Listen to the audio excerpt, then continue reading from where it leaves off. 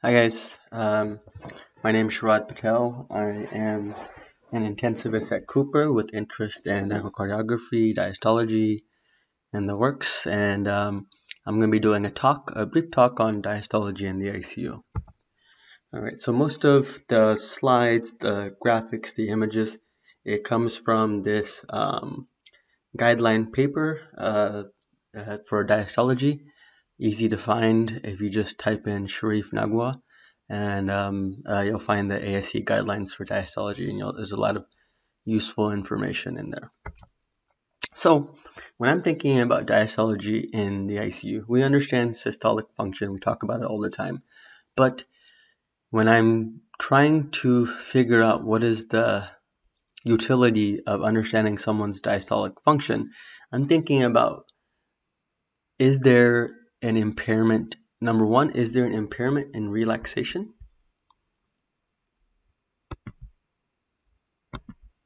Is there an impairment in relaxation? And if it's impaired, I'm trying to figure out, if you have impaired relaxation, is the filling pressure elevated or not? Now that's the key, right?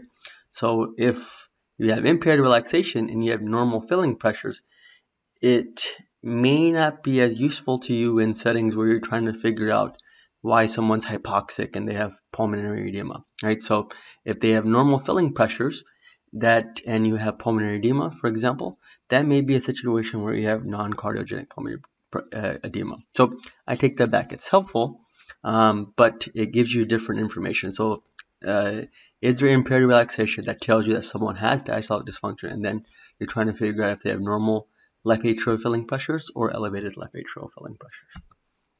So these are the diastology guidelines. It looks complicated, but don't worry, I know it looks confusing, but we're going to try to focus on a few things that are useful to us as intensivists rather than what would be useful to a cardiologist. So again, let's go back to the question of, is there diastolic dysfunction? So I like to, when I'm thinking about diagnostics, I try to think in terms of Bayesian reasoning. So I try to think, I'm looking at this patient, before I do anything else, what is my pretest probability that this person has impaired relaxation? And again, I'm assuming I have a clinical question in mind, whether it's shock or it's hypoxia and pulmonary edema. So if I'm going through my Bayesian reasoning, I have my pretest probability, I have new evidence, and then I have a post-test probability. And so the new evidence is basically telling me, based on this evidence, does my pretest increase or decrease?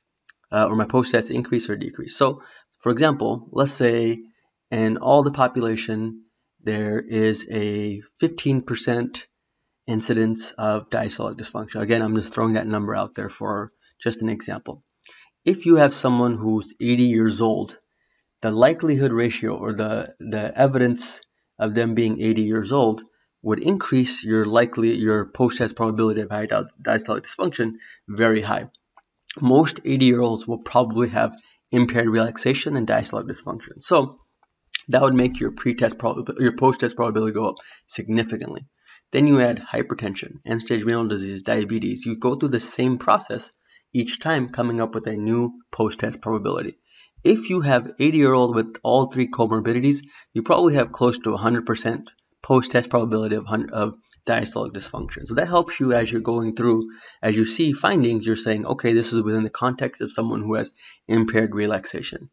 You go to 2D imaging. If someone has LVH, large left atrium, again, your likelihood ratio will be high and your pretest will jump up to a high post-test probability. And then to get more of the nuanced approach of whether there's diastolic dysfunction, you get to Doppler. But by the time you get to Doppler, you should have a understanding of that this person has a high pretest or not. So let's take this example right here. So I have a 75-year-old patient with end-stage renal disease, hypertension, and diabetes. Let's watch this video. Now, you look at this video, and it's a short clip, but you immediately recognize, so it's a subcostal image. You have your right ventricle, right atrium, left ventricle, left atrium. you immediately notice how generous and large these atria are, right? So they're very large. Now, just by that self, for the diastology criteria, left atrial volume index is one of the criteria, which I'm not going to focus on. But for us, it's going to be more qualitative.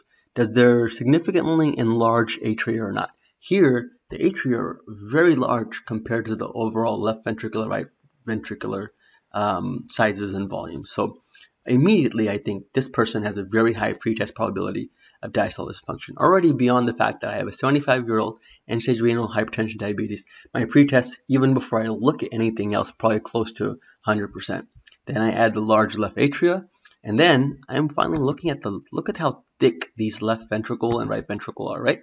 So this person, I would probably be thinking this person has like amyloidosis or something, and that's probably why they have this degree of pathologic findings. But this case right here, even before I look at any Doppler, is going to have a likely 100% probability, post-test probability of diastolic dysfunction. Now, let's try to keep it simple. So this is kind of my approach to diastolic dysfunction. First of all, I ask myself, what is the question? Why is my patient in shock? If that's the question, I'm going down a certain type of reasoning. And again, why is my patient? The other question might be, why is my patient hypoxic? And again, you may have both of these things, but both of these things can be assessed using diastolic dysfunction as a pathologic finding that may be contributing to it, right? So I have my question, and then I'm looking to see, is my EF normal or abnormal? Now remember, ejection fraction is not the end all. You can have a high ejection fraction and a low cardiac output. So remember, people with a high ejection fraction doesn't necessarily mean that they have a normal cardiac output. For example, if you have someone who has, because the stroke volume is what's basically going to tell you whether you have a high cardiac output or high inotropic activity or not. So your ejection fraction is the ratio of your stroke volume divided by your end diastolic volume. Now, if you have a small end diastolic volume, at any given stroke volume, you're going to have a high ejection fraction. But if your stroke volume is low, in the end, your stroke volume is low. So your cardiac output is also likely to be low at any given heart rate. So ejection fraction is not the end all. But for me, when I'm thinking about diastolic dysfunction, I go down different paths depending on whether the ejection fraction is normal or abnormal. So if you have abnormal ejection fraction, or if you have systolic dysfunction, you 100% have diastolic dysfunction present. You cannot have systolic dysfunction without diastolic dysfunction. Now the converse is not true. If you have normal ejection fraction, again, we know this, you don't necessarily have normal diastolic dysfunction. This is where it gets a little bit more complicated. This is where you use the ASE algorithm to try to figure out, does this person have impaired relaxation or not? Again, remember to go back to your Bayesian reasoning, the age, comorbidities, and that'll help you figure out if someone has impaired relaxation. Now, if you're trying to figure out by Doppler if someone has impaired relaxation, let's say it's more of a subtle case. It's a 50-year-old with only hypertension and not major LVH, and you're trying to figure out if someone has impaired relaxation. The first thing I like to do is actually tissue Doppler. Now, I'm assuming we've already had a Doppler talk, but again, the tissue Doppler is essentially just measuring the velocity of the tissue moving up and down. And if this value is low, the cutoff being 8, if it's less than 8 at the medial mitral annulus, you likely have impaired relaxation, your E prime. If it's less than 8, you're likely impaired relaxation. So that's already answered your question. And then you're just trying to figure out if someone has high filling pressures or not, which we'll talk about. After that, if I have impaired relaxation, I'm trying to grade the diastolic dysfunction. I'm not grading it just to grade it, but this actually helps me figure out if someone has normal or abnormal filling pressures or not. And then finally, I try to integrate with lung ultrasound. So oftentimes in hypoxia, there's pulmonary edema. I'm trying to figure out if the pulmonary edema is cardiogenic or non-cardiogenic, and diastology will help me figure that out. So if someone has normal LVF, again, this is the more complicated one because systolic dysfunction always has diastolic dysfunction. I'm looking at these parameters. Now, this is from the AIC guidelines. I will show you a little bit more simplified versions of this, but the AIC guidelines say an average E to E prime, which we'll talk about, but the septal E prime velocity, which I just talked about, less than 7. Now, 8 is what was thrown out by Dr. Paul Mayo in a critical care diastology paper. You can use 8 or you can 7, but as intensivists, we're trying to look for extreme examples. So if it's less than 8, I would be concerned for impaired relaxation. Now, the TR velocity probably tells you a little bit about chronicity, and then just is this diastology impressive enough and significant enough to cause pulmonary hypertension. So TR velocity greater than 2.8 millimeters per second. And then again, this is probably the biggest case for chronicity is left atrial volume index. If it's greater than 34, you know this diastolic dysfunction has been going on for a long time. Now, if you have greater than 50% of these positive, then you have diastolic dysfunction. If you have 50% positive, you're indeterminate, then you can do more advanced studies to look for. But this is kind of the AIC guidelines, and I'll show you kind of like more of a simplified approach. So this is the tissue Doppler, so TDI I was talking about. So you have your 4-chamber view. I am putting my tissue Doppler gate here at the medial annulus of the mitral valve, and I'm measuring how fast it's going up and down. So how fast the tissue is moving up and down. So if you go through this, this is your E prime, this is your A prime. Again, it's analogous to your diastolic mitral and M mode motions as well, right? So you can find that this is your QRS. So this is your systole will happen. This is your S prime. So basically your systolic movement of the mitral annulus. And then around where the T wave starts, you'll have your diastolic phase. So E prime, A prime. So these are the values you're going to be measuring. This is the measurement you would make to figure out for impaired relaxation. This value is 11.5. So you would assume that this person likely has a normal relaxation pattern, therefore no diastolic dysfunction.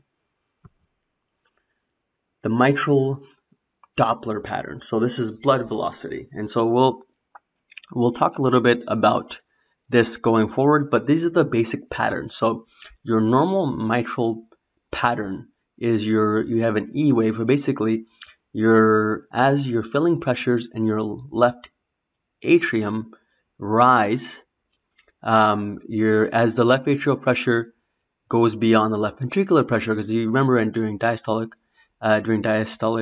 phase, your left ventricle is relaxing, your left atrium is filling, and as the pressure in your left atrium rises above your left ventricle, your mitral valve opens, and this blood velocity representation is what you get as your mitral valve initially opens, your E wave.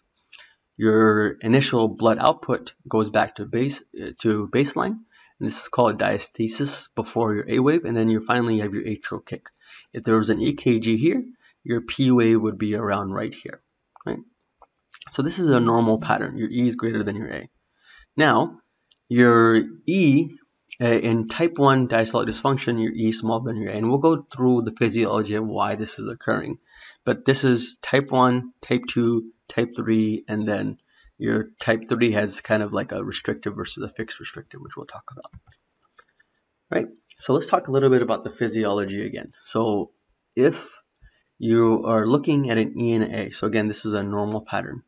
Your systolic, so this is volume, and so if this is LV volume, and so as your LV volume has reduced down, as LV is ejecting and systole finishes, your LV volume is filling up again as your beginning of diastole, right? So your LV volume really jumps up as the mitral valve opens. So again, left atrial pressure goes higher than your left ventricular pressure, your mitral valve opens, and then your left ventricular volume fills up. So your E wave is your initial passive filling, and so you get your rise in the left ventricular volume, and your E wave represents this. Finally, you get diastasis, and then your atrial kick at the end, and this is where you fill up your final left ventricular volume. Your mitral valve closes at that point. If you're looking at pressure, so if you have left ventricular pressure and left atrial pressure on one, and you have your EKG, so again, I am looking at my left ventricular pressure. So This is during diastole again. So my LV is relaxing, relaxing, relaxing. And my left atrium at the same time is filling. So the pressure in the left atrium is rising. So as the left atrial pressure goes above my left ventricular pressure, as the left ventricle relaxes, your mitral valve will open up. And then at that point, as the mitral is open, filling will happening. So left atrium ejects, left atrial pressure drops, left ventricle is filling, left ventricular pressure is rising. And so now your mitral valve will eventually close as the pressure overall, as your left ventricular pressure will rise significantly above your mitral valve, right? And so if you're looking at your EKG, around the T wave is around where the beginning of diastole happens. Your atrial kick will happen after your P wave, and after your QRS, this is where systole is going to happen. This is your isovolemic relaxation time. So how fast this relaxation happens and how efficiently is kind of a measure of your relaxation. If this is happening slow and sluggish, you have an elevated or longer isovolemic relaxation time, and that's an indication of diastolic dysfunction. And so this gradient is what makes the E wave happen. So the bigger this gradient is, the bigger this E wave. The smaller this gradient is between your left atrium and your left ventricle, the smaller this E wave is. So as impaired relaxation occurs, this drop down to left ventricular pressure might be lower. So it may stop right here and you see the gradient might be smaller. Your E wave will get smaller and your A wave will get bigger, right? So this is kind of how your E and your A happen. So diastolic dysfunction, again, you have your E and your A wave. So what is happening when you compare pressure and volume curve is when you have, if this is your normal cardiac function curve, so as the volume is increasing, your pressure is rising. At any given volume, when you have a impaired relaxed left ventricle or stiff left ventricle, this curve will shift up. So at any given volume, your pressure will be higher. So it's all reduced compliance. And so this is how it will look on a pressure volume curve. So this slide is important. So again, but let's come back to this in a second. So I mentioned before, as your left ventricular relaxation becomes less efficient, the term for this is called negative dPdt. So the negative change in pressure over time. So if you would imagine a impaired relaxation LV or less efficient LV as far as relaxing would relax slower than its alternative. So this takes a little bit longer. Your IVRT, isovolemic relaxation time, is longer, and then your peak negative pressure is lower or is higher as well for the left ventricle because it's not as efficient. This delta will be smaller and your E wave will be smaller. So that's the physiology of why your E wave is smaller than your A wave. In this situation, your delta being smaller, E wave smaller, your atrial kick has to make up for that. So the atrial kick component of left atrial volume reduction is going to be larger, and therefore you have E smaller than your A. So this is stage 1 diastolic dysfunction. Now, most of the phases of diastology, except the restrictive so if you go back to the slide before, so this phase, fixed restrictive, all these are modifiable, and if you change your volume patterns, typically you can change how this looks at any given point. So any given diastolic dysfunction, if you give them more preload, this can change. So let's say you started off at this A point right here. Your E is bigger than your A, and there's probably impaired relaxation. If I did a tissue Doppler on this person, their tissue Doppler is probably low. Now, if I give this person 8 liters of fluid, I can go from here to here to here. And so this is what the picture will look like. And you can see, as I'm going up, my E to A ratio is changing. So here, my E is this big, my A is this small, and the ratio is much greater than 2. And so that will tell me that my filling pressure, my left atrial filling pressures are larger, and this person probably will end up having pulmonary edema from elevated left atrial filling pressures.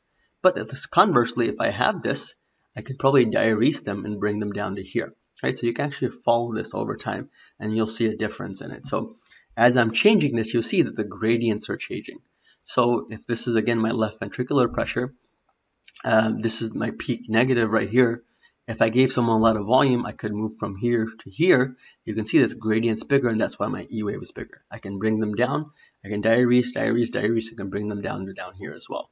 And so in someone with cardiogenic pulmonary edema, you can see this difference as over time. If you have someone who's on dialysis and you UF them 4 liters and they were up here before you, if you repeat that test, you'll probably see them that they'll come down to here.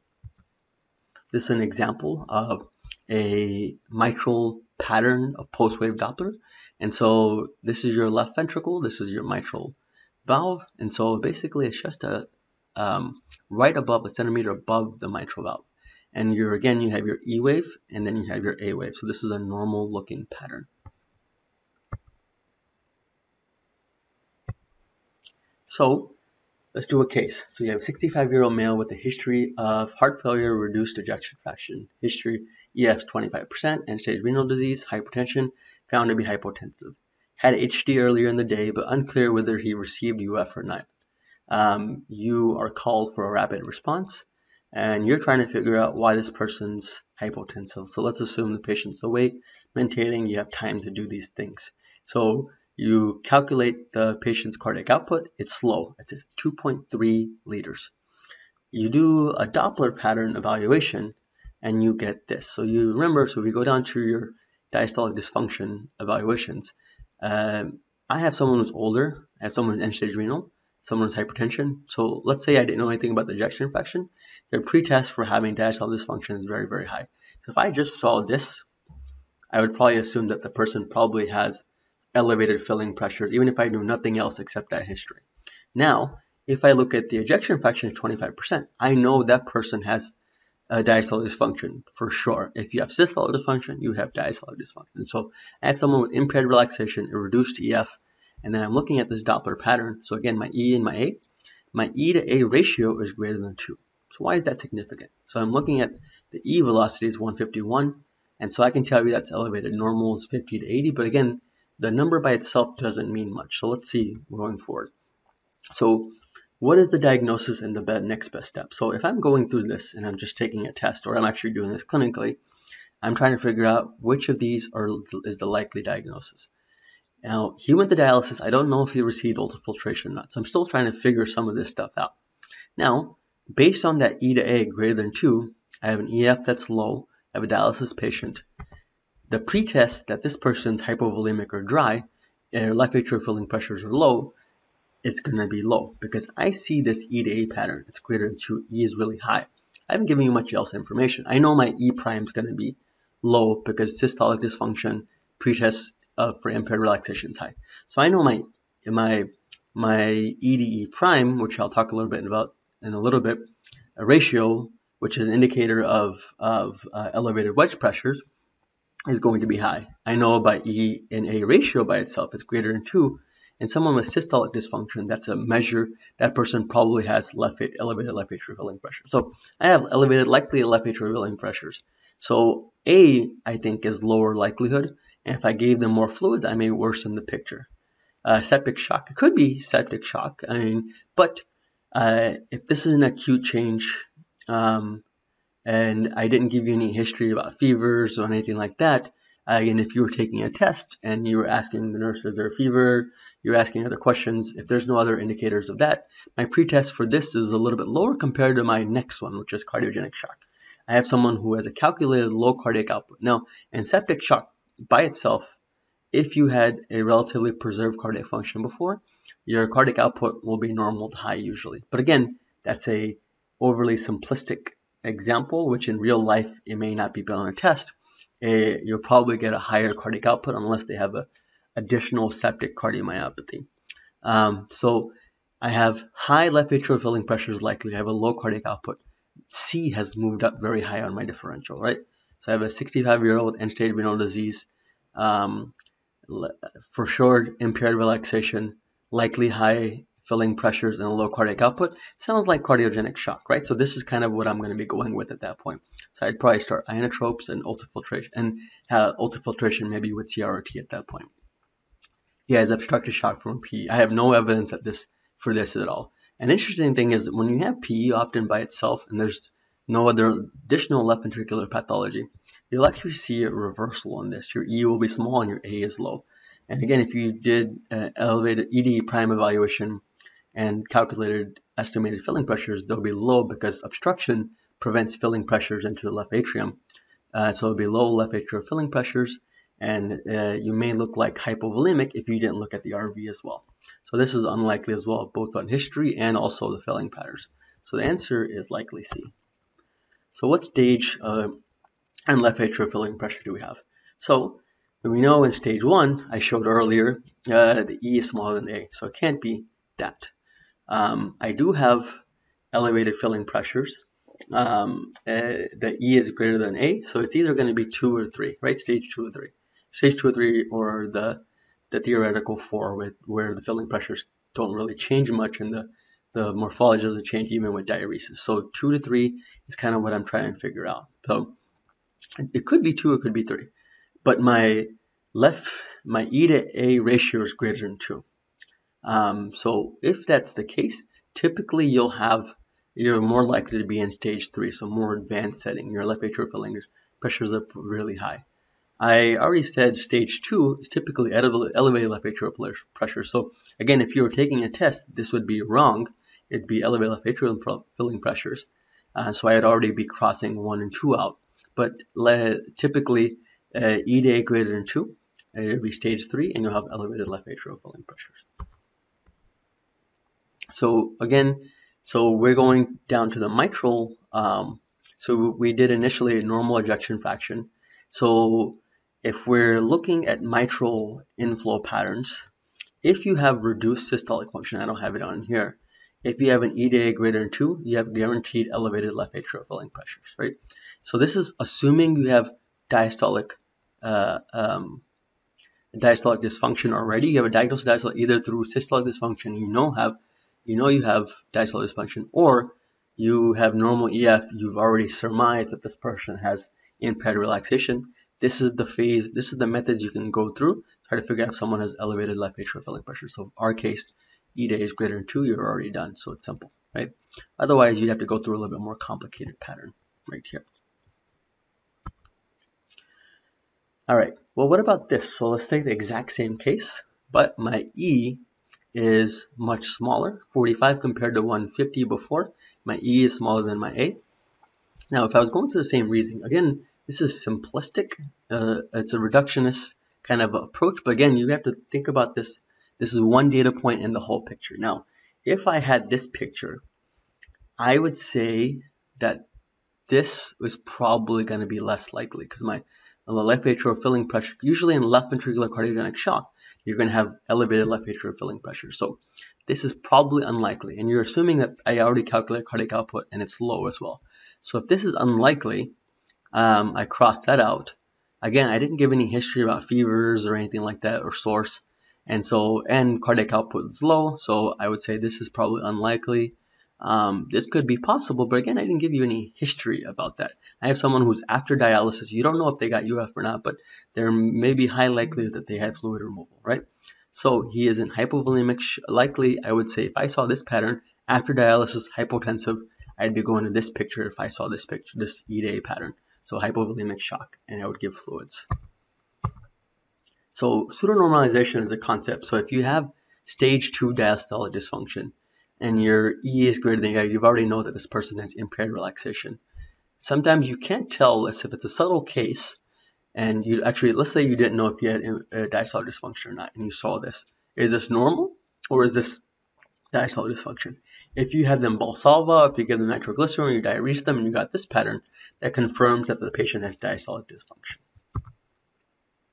And this is called pseudonormalization. So, all right, so let's do the next case. 65. History of hypertension, coronary artery disease, chronic AFib on anticoagulation, CKD4. Presented to the outside hospital, right middle lobe pneumonia, received fluids and antibiotics. O2 demands continue to worsen, requiring intubation. 5 days in the ICU is now requiring 100% FiO2 at A to P. P to F is low. It's 120, so severe ARDS. Unclear ins and out balance, weight is up 12 kgs, transferred for a higher level of care. Bedside lung ultrasound, echo are performed. So this is my other situation where I have elevated filling pressures. I have hypoxia that I'm trying to evaluate. So I do my lung ultrasound. So I have my left, I have my right. So there's significant B lines bilaterally, right? So I have a pulmonary edema pattern bilaterally. So now I'm trying to figure out, is that cardiogenic or non-cardiogenic pulmonary edema? Now I do an echo. So it looks like I have a peristernal lung. Look like my left ventricular function is retained, right? So my walls are coming in nicely. And again, you want to make an assessment on multiple views, but let's say I have this, I looked at it short as well, and the EF is maintained. I have normal left ventricular ejection fraction, all right? So I go to the next case, or next image. I go on to do my mitral analysis. So my so if I do my mitral, my E prime is 5. So again, I have my tissue Doppler set here at the left ventricle, at the medial annulus, and it's 5 centimeters per second. So that's low. So remember, the cutoff I use is less than 8. So I know I have impaired relaxation. And I'm doing my E and A, right? So I have my E wave, my A wave. So my E, I already know I have E impaired relaxation. My E is bigger than my A. And so I am at least stage 2, maybe 3.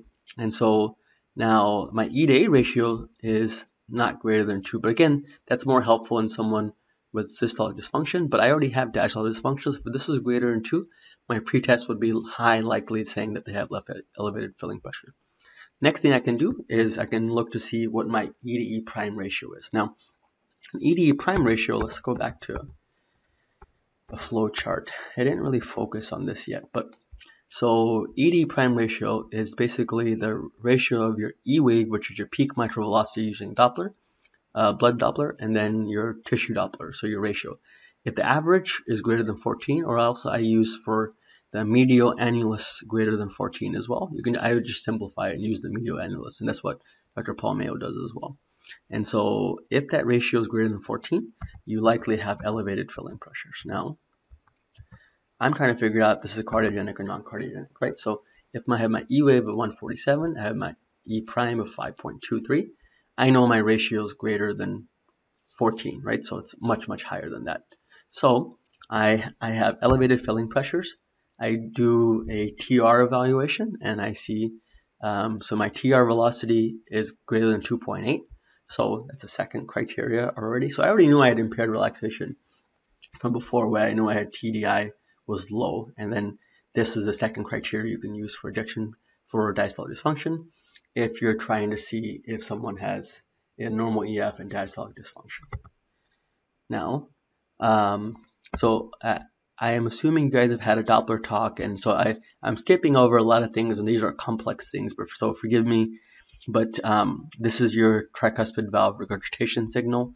So right ventricle, left ventricle, your jet right here, you have continuous wave Doppler, and this is your peak velocity of your tricuspid valve. And so it's much greater than 2.8. What kind of pulmonary edema is this? So likely cardiogenic, right? And so that's pretty much it, guys. So I hope that was helpful. Please email me if you have any questions. And these are my references. Thank you very much.